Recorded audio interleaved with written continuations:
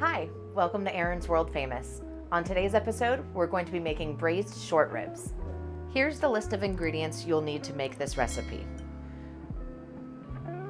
2.5 cups of your choice of red wine, 4 to 8 cups of beef broth, 1 large onion, 1 to 2 bulbs of garlic, fresh chopped parsley, 1 cup of all-purpose flour, 1 6-ounce can of tomato paste, 1 teaspoon of dried Italian seasoning, 1 teaspoon of black pepper, and 1 teaspoon of salt for dredging. You'll also need more salt and pepper to taste, and approximately 4 pounds of beef short ribs. Once you've diced your onions and peeled your garlic, next you're going to dredge your short ribs with a little bit of flour. You're going to mix in your 1 teaspoon of black pepper and your 1 teaspoon of salt. Make sure to mix that around real good. Then you're going to take your short ribs one at a time, drop them in the flour mixture. Make sure to coat all sides with the flour mixture and not to miss any spots. Once your short rib is completely covered in the flour, you're going to move it over to the next plate and start on your next one. This helps to get a nice little crust when searing, and it also helps thicken the sauce. Once your oil is hot, you're going to take your short ribs and put them in to sear. You may have to do this in batches. You want to get them a nice deep brown on each side. Check to see how your searings look. Once you start to get nice and brown on one side, make sure to flip over to another side. You want to sear on all edges of your short ribs. Once all sides of your short ribs have been seared and you get a nice brown golden crust like right here, you can remove them from the pan and start your next batch. Once you've completely seared all of your short ribs on all sides, remove them from your pot to sit aside. You don't need to put them far, they'll be going back in shortly. Next, you're going to add your onions. You're going to saute these for a few moments until they're translucent and starting to get tender. You may need to add a little bit more oil in the bottom of your pan. Once you've sauteed your onions for about 3 to 5 minutes until they get translucent, you're going to want to add a little bit of salt and pepper just to taste. And then next, add your garlic.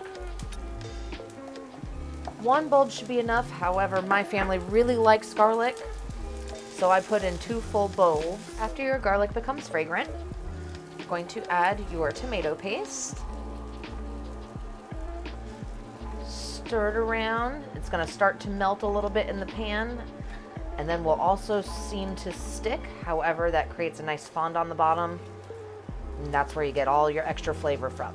Once your tomato paste is sauteed for a few minutes, you're going to deglaze your pan with the 2.5 cups of wine. That'll end up equaling about a half a bottle.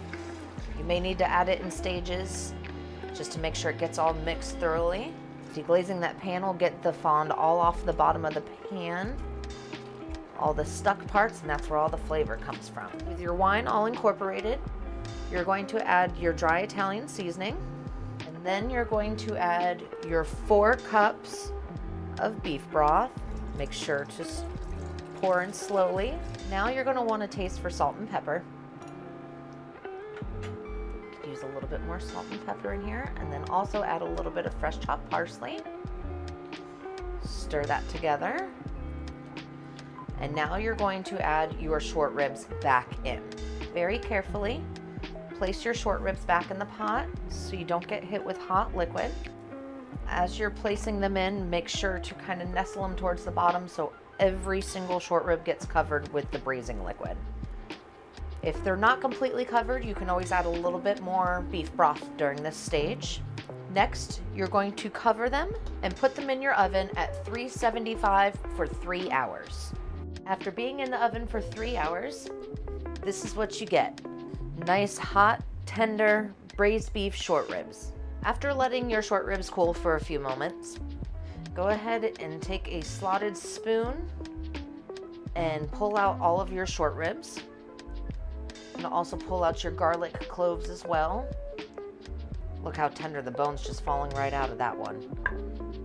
And then once you've pulled out all of your short ribs, you're gonna let the sauce sit so you can skim the fat off of the top, so you'll get a nice rich sauce. You can let your sauce sit and you'll see the fat layer rise to the top. There's a little tiny layer you can skim off, or if you happen to have a fat separator at home, you can just ladle your sauce into there and it'll separate the fat for you. And it'll also help you collect the little garlic cloves that are still left floating in the sauce. Now, once you've let your sauce settle and you've separated the fat, it's time to plate. I'm plating mine over some truffle parmesan risotto. If you'd like the recipe for that, please post it in the comments. Place a couple of short ribs right on top. Be careful when you're transferring them because they are very tender and they just tend to fall apart. But you can see just how tender the meat is. It's just coming right apart, nice and tender. And then you're gonna spoon a little bit of extra sauce on top, however much you prefer. Then you're gonna take a little bit of your chopped parsley from earlier and just add a little color. And there you have it, braised beef short ribs. If you've enjoyed this recipe, please like this video, subscribe to my channel, and comment on what you may like to see me cook next. Until then, we'll see you next time.